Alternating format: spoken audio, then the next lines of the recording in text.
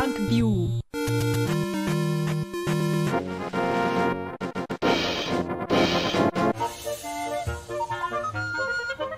Among Zelda games, Link's And Awakening his voice is one of the is true everything. bizarro Such a troll oddities. voice. There is no Hyrule, no Triforce, no Master Sword. In fact, there are no puzzles or dungeons either. At least that's how the game was for me when I was 10. I don't think I even made it past the raccoon part. So for me, the gameplay was mowing grass and hitting goblins in the forest. Revisiting this game 20 years later, I understood why I never beat this game.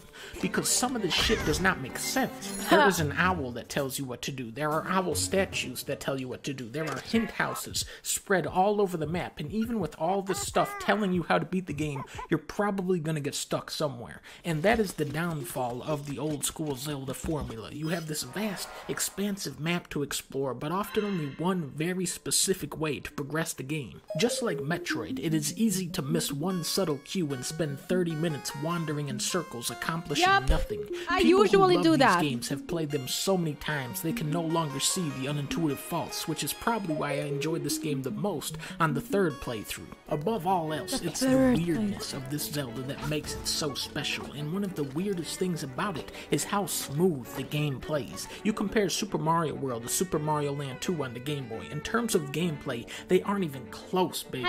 Super Mario World is way more precise and smoother to control, with so many more power-ups and mechanical flourishes. Typically, Super Nintendo games have better graphics and smoother controls than their Game Boy counterparts. However, Link's Awakening plays more like a sequel to A Link to the Past, and that's because it was developed by the same team 2 years later. In Link to the Past, Link is like a fucking pinball. If you get hit, you get bounced. If you hit an enemy, you get bounced. Look at this thing in the middle. Guess what that does? It bounces. Now combine that with dungeons littered with holes in the ground, spike traps, conveyor belts, and ice-covered floors. Link's Awakening incorporates all of the fun power-ups and twists from the Super Nintendo game into a more polished package, using smart design choices to make Link stronger, more stable, and more agile, all while operating under much heavier hardware constraints. On the Game Boy, this was a technical marvel, but for me, it's the Switch version where it really sings. The hell? 2D Zeldas have always been more focused and Oh man, I wanna tighter play paced the than the game. 3D titles, but the remaster takes the most compact Zelda and squeezes it into a tiny, glossy gem. So it makes for a cute, he's game so where every adorable. step you take feels like 10, and soaring across the map with your hookshot is pure magic. Once you've been indoctrinated by the goofy-ass video game logic of Zelda, this is maybe the most replayable game in the series. Oh, but it's not man. the gameplay that made me fall in love with this game. It's the story. Zelda Link's Awakening. It's a funny title, because first off, Zelda isn't even in this game. Secondly, you don't even play as Link. You play as a guy called Blanca, and there's What? Mario characters everywhere and evil not Kirby, and get Link? this, the entire game takes place inside of a fish's dream. I'm always telling you guys about how there needs to be more video games where the entire thing takes place inside of a fish's dream. This game not only delivers on that Fish's very dream. specific request, this game invented Fish the dream. fishing minigame. The remastered visuals have this plastic sheen The suggestive hell? of a child playing with toys. The houses are full of little details that color in the person living so there, and even though cute. this game has a great soundtrack, it is almost never referenced in subsequent games, further reinforcing its uniqueness. Okay.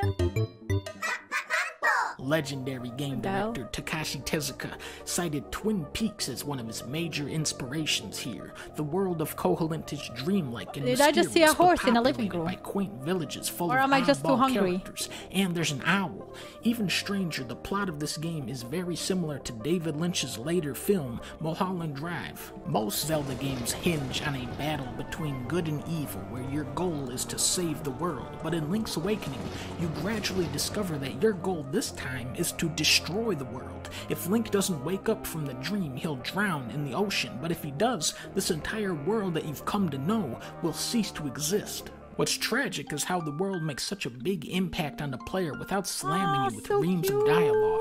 Link has a little girlfriend that wants to be a seagull. He wins a Yoshi doll for a baby. He trades an alligator a can of dog food for a banana. The mayor of Sim City gets catfished by a goat. Wart from Super Mario Bros. 2 is holding an underground concert. What the and crawl it's into like a crypt somebody to resurrect drunk a or legendary high chicken. or an Where Twin Peaks was often dark and ominous, Zelda doubles down on jokes and humor, burying its darker elements much deeper beneath the surface. Just like a dream, Link's Awakening can be bizarre and illogical. Koholint Island may be the most idyllic place Link has ever been, but sometimes in life, the thing you have to do is the last thing you want to do, like waking up and getting out of bed. And I don't want to do that. This is my especially not with Zelda Mario story. in my room.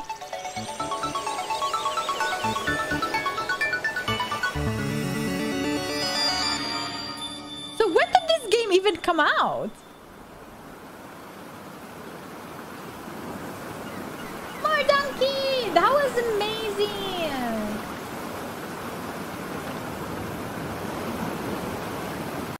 So this is the old one, right?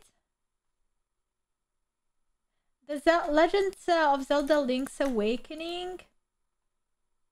Is there a new one? 2 years ago. Playing the That's the one from 2 I'm years happy ago. to say that having finished this latest version of the story, all my praise for Link's Awakening remains intact, and my There's no reservations way it's made in have practically 1993. Maybe the old one. Yeah, see, like this is 2 years ago, and I didn't even know it's out. We're back with another episode of Before You Buy. I should play this game.